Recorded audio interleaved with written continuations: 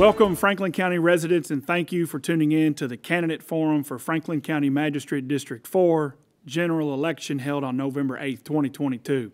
I'm J.C. Young, and I'm honored to serve on the Chamber Governmental Affairs Committee and your moderator for this event. The office of County Magistrate is difficult to define.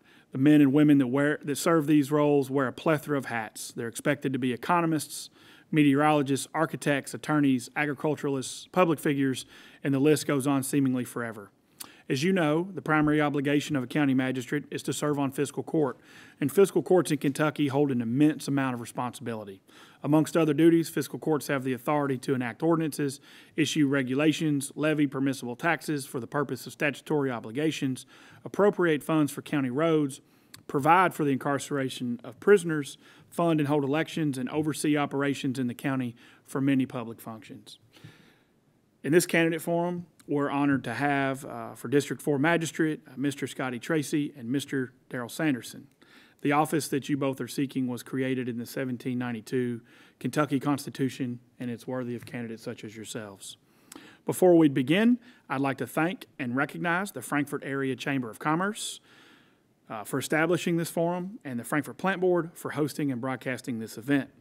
Serving as our esteemed panelists and those doing the real work in this function are Frankfort Area Chamber of Commerce President and CEO, Ms. Tish Shade, Client Relationship Officer at Traditional Bank and Frankfort Area Chamber of Commerce Executive Board Member, Ms. Annabeth Bobbitt, and President and CEO of Expree Credit Union and Chair-elect of the Frankfort Area Chamber of Commerce, Mr. John Graham.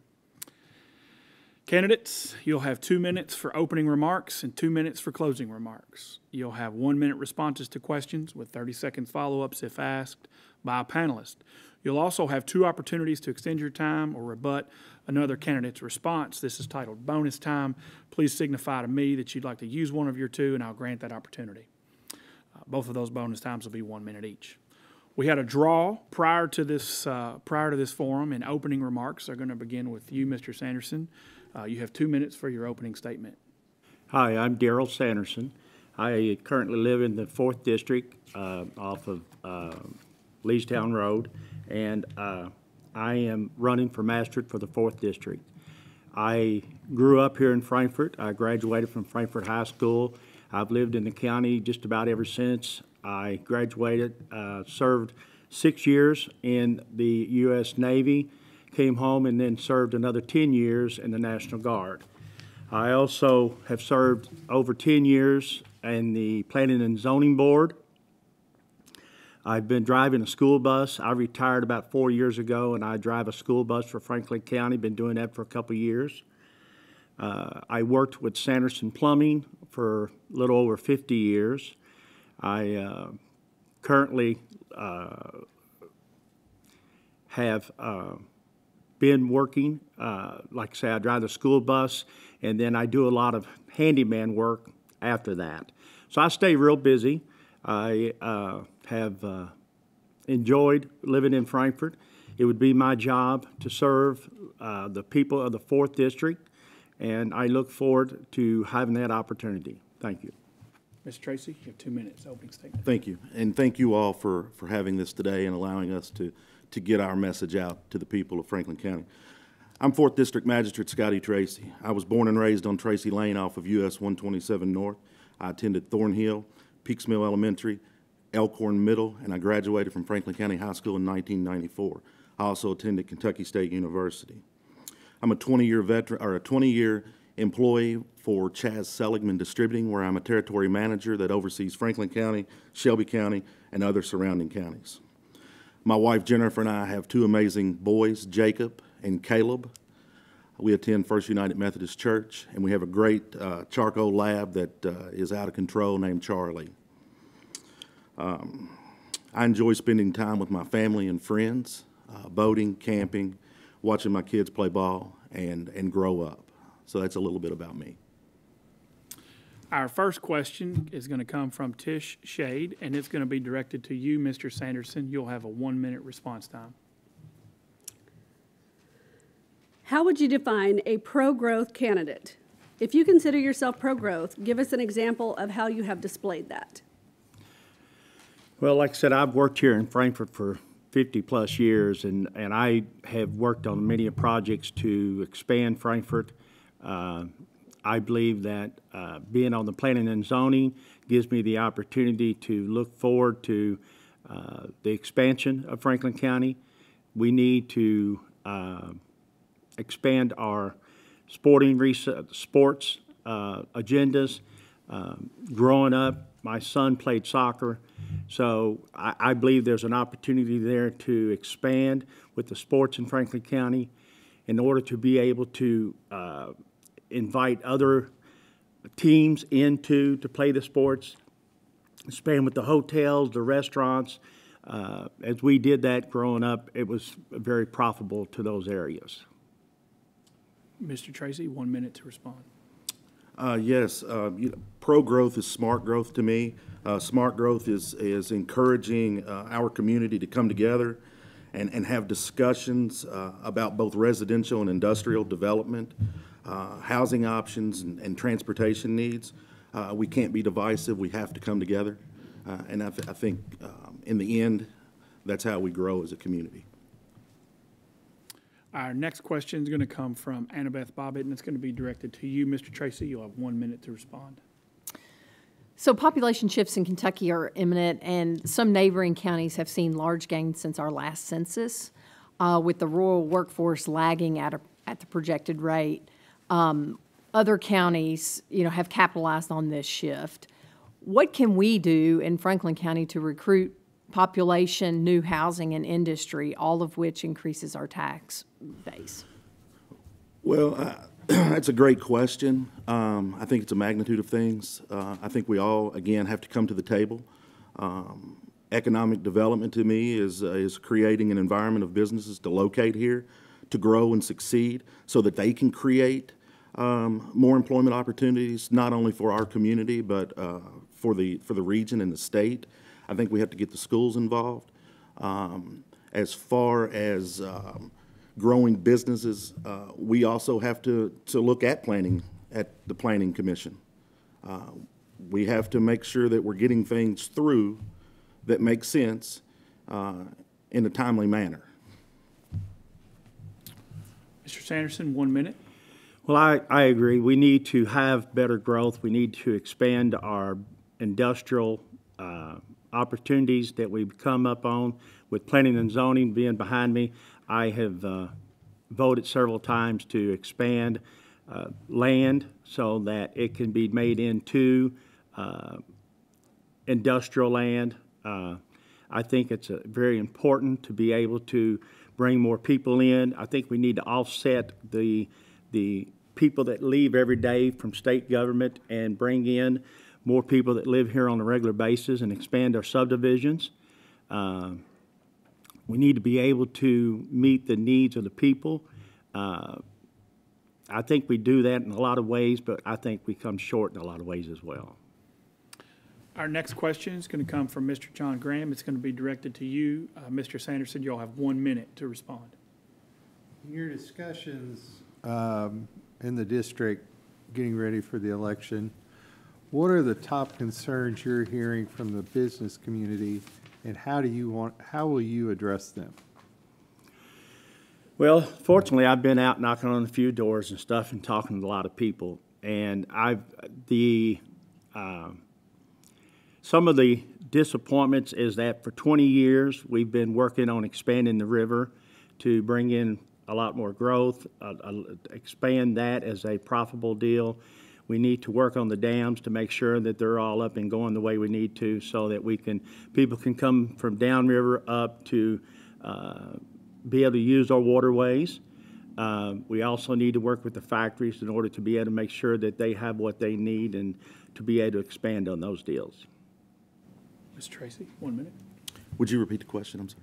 In your discussions leading up to this election, you've talked with a lot of business leaders, I'm sure. What are the concerns that you're hearing from them, and how will you address them? Business leaders and constituents both I've had great conversation with.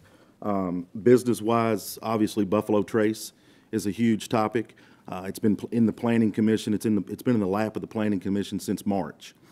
Joint Committee, you name it, it's been there. It's still there. It's on a table now. So that's an issue because that is a successful business. As far as the riverways, I would encourage you all to go back and watch the candidate forum. I touched on that.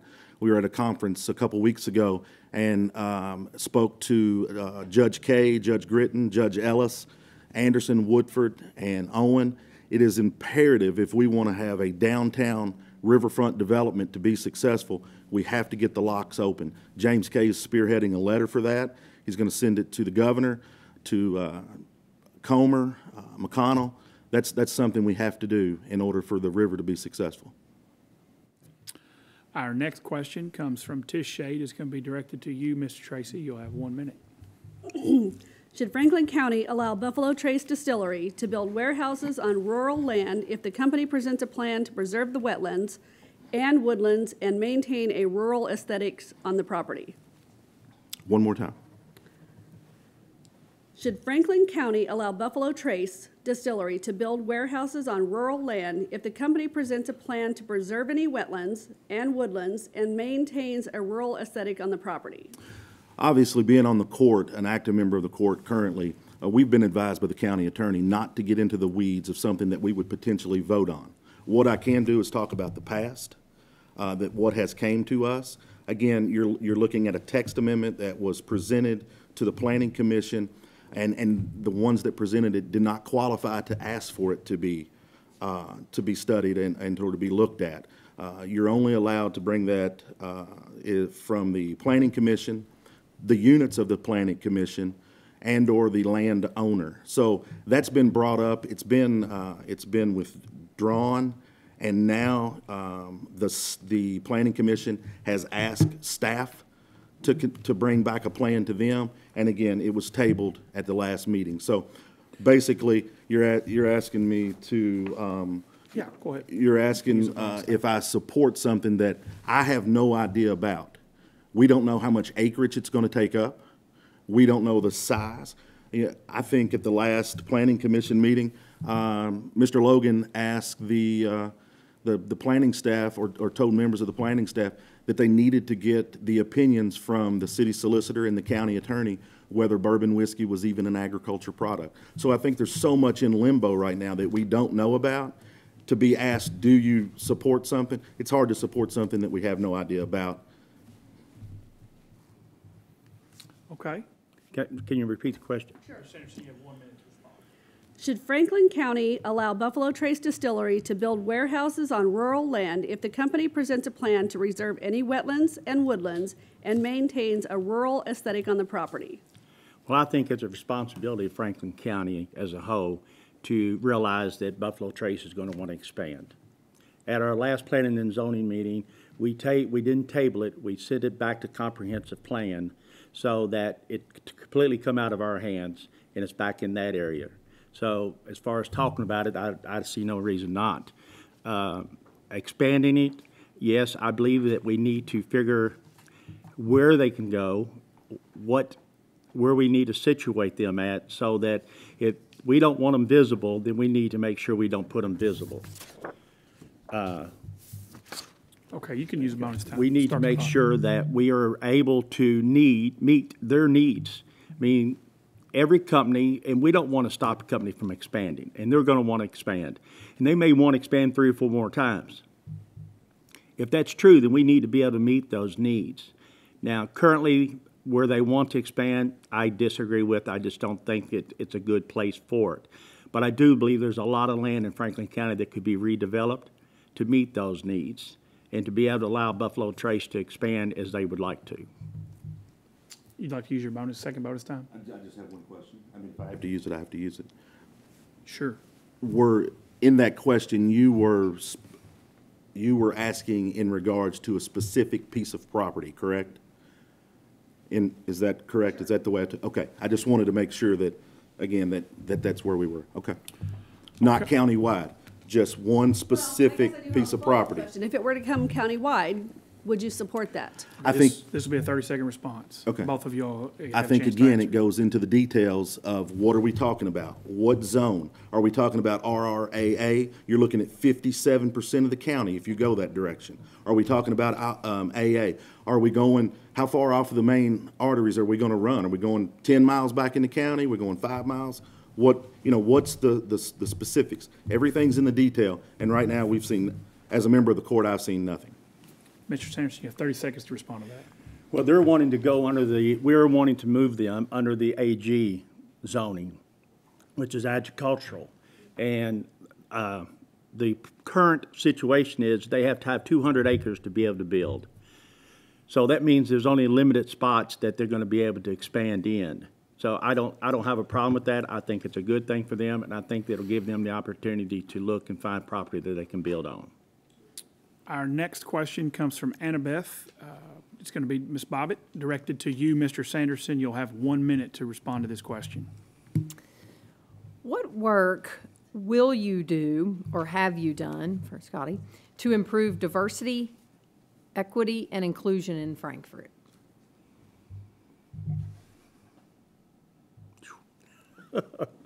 I'm really not sure. That's a tough question. If we want to go back to the Buffalo Trace, I'm working on different issues to try to make sure that they can expand, okay? Diversity, I really just don't have true answer for that question. Mr. Tracy, you have 1 minute to respond to that question. Would you repeat the question, please? So what work have you done to improve diversity, equity, and inclusion in Frankfort? I think when you look at the court as a whole, being a member on the court, I think that we have actively tried to work and bring the community together, whether it be Kentucky State or whether it be local schools. We've actually started funds to help generate working together, per se. Housing is an issue all throughout our community. Affordable housing. We've got to bring people in. We've got to fill jobs. Then we have to build housing. But housing is an issue all over the community and other communities as well. Our next question comes from Mr. John Graham. It's going to be directed to you, Mr. Tracy, and you'll have a 1 minute response. Thank you. Following up kind of on your point about housing, from your perspective, what's more important for Frankfort right now? Building new houses and commercial space, or rehabbing, expanding, and better utilizing our existing homes and storefronts? So are you talking in regards to infill? Yes. Okay. So the way that I look at that, I kind of figure that in as smart growth.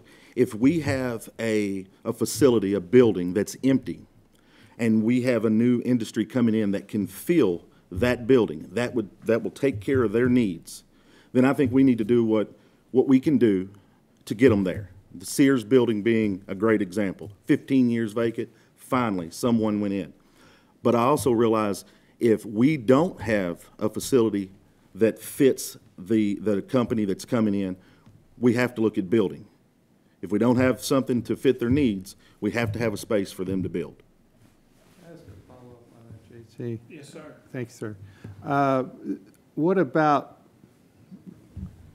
looking ahead? How do you try to anticipate, you talked about, the Sears building, that's great, but on the new stuff, you have to have property available. Do we have that property available if a business wants to come to town and they need a 10 or 15 acre piece of property, do we have that property? And if we don't, what do you feel is the best approach on that? Obviously, that would fall back on the economic development specialist that we have in place and her board to identify and locate land. I definitely believe that we're in need of a second. I'm not saying we need a second industrial park, but maybe a business park. And we need to be very selective on who we bring in. We need it to be business, or if it needs to be industrial, it needs to be industrial. And I think that's kind of what's got us in a pickle now. I don't know how much more can go out where we're at now. So we definitely need to locate, identify, and go after a second site. So I'm going to ask Mr. Graham if you would repeat the first question to Mr. Sanderson. He'll have a 1 minute to respond, and then we'll ask the follow-up separately. Thank you. Thank you. Mr. Sanderson, what's more important for Frankfort right now? Building new homes in commercial space, or rehabbing, expanding, better utilizing our existing homes and storefronts, AKA infill? I guess due to the cost of new homes and where everything has gone, I think we could maybe achieve a greater expansion of residential by rehabbing a lot of the older homes that are in the county and the subdivisions, as well as trying to expand and build new homes, because we need to keep those contractors busy as well. So as far as industrial, I think we probably at the point that we need to develop a second industrial park. We are completely full with very limited space left. Here's a follow-up question to you, Right. Mr. Sanderson. It's 30 seconds response. Thank you. So how do you see the fiscal court's role in developing, either acquiring this land, or is it there now, or do we have to go out and get it? We'll have to go out and get it. I don't know of any land that's on the current agenda that would qualify as an industrial park. So we would have to go out and survey, and hopefully maybe with the new comprehensive plan, they'll come up with some ideas as well for us to be able to expand into an industrial park, another one in Franklin County, because we definitely need to bring more industry in to serve the people of Franklin County.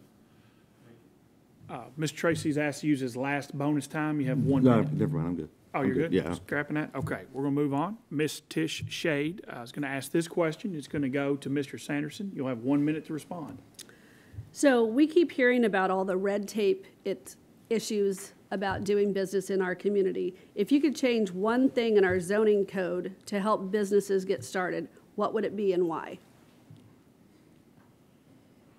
Well, it seems like we take a little bit of too much time, because time planning and zoning meets, that's 30 days, and it's another 30 days physical court, and then it all has to go through Robert Hewitt down at the planning and zoning. So, I mean, it could take 6 months or longer just to get a project off the ground. I think we need to figure out how to fine-tune that and bring it down to maybe a month, so that projects and plans could be done faster.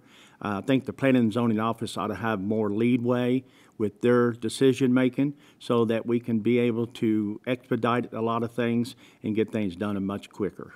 I have a follow-up question. Yes, ma'am. As a magistrate, what would you do to help streamline that process to make that happen? You have 30 seconds. Well, as a magistrate, we would have the right to be able to do that with the planning and zoning office. We could redo the office to where we wanted it to be able to streamline and make things go through quicker. Okay. Mr. Tracy, if you would answer the first question, you want to ask her to repeat it?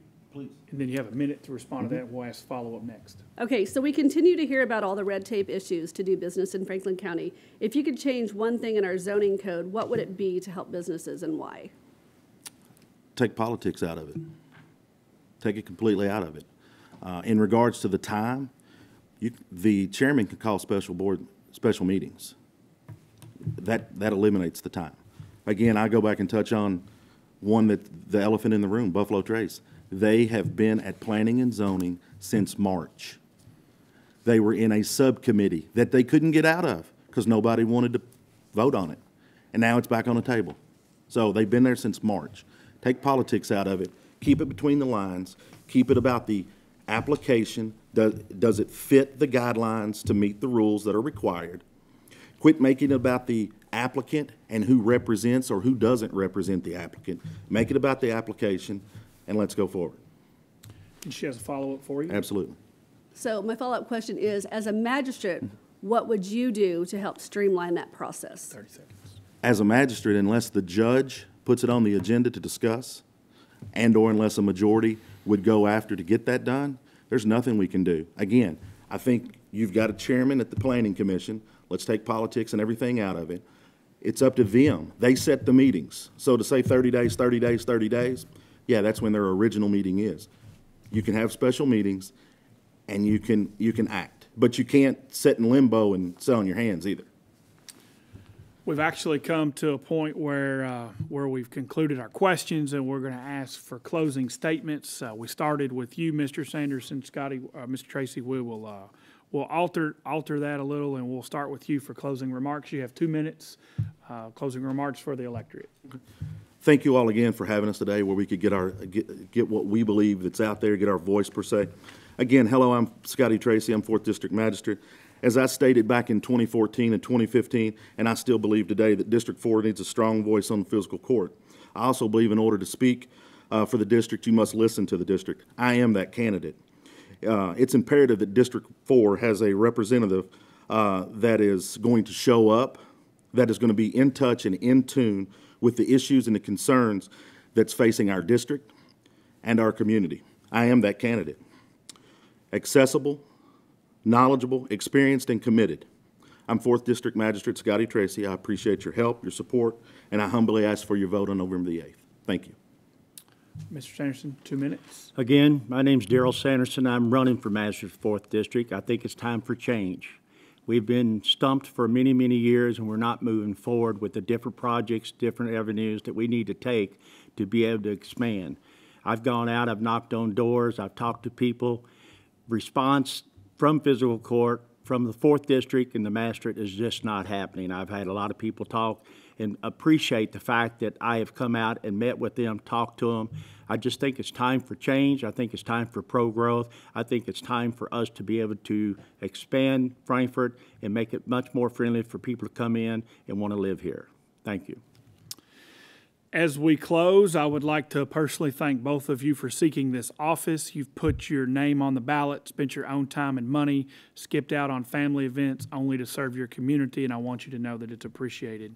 You've done a great job in this forum, and I wish you the best in this election. There have been some election law changes statewide in the last several years, and there's now multiple ways to cast your ballot in this election, a few of which include mail-in absentee ballots, in-person early voting before Election Day, and in-person Election Day voting on November 8th, 2022. If you don't know where or how to vote, please call the Franklin County Clerk's office at 502-875-8702 or check out their website. It's loaded with current election information. Voting is a right in this country provided by our Constitution, and these election changes will hopefully increase the turnout. I sincerely hope that you honor those that have served and currently serving our country and exercise your right. It's been an honor to serve as the moderator for this event, and I'd like to thank all the folks on camera that aren't on camera for your work to make this possible. I'd like to thank the FPB staff, the chamber staff. That concludes this forum, and thank you for joining us.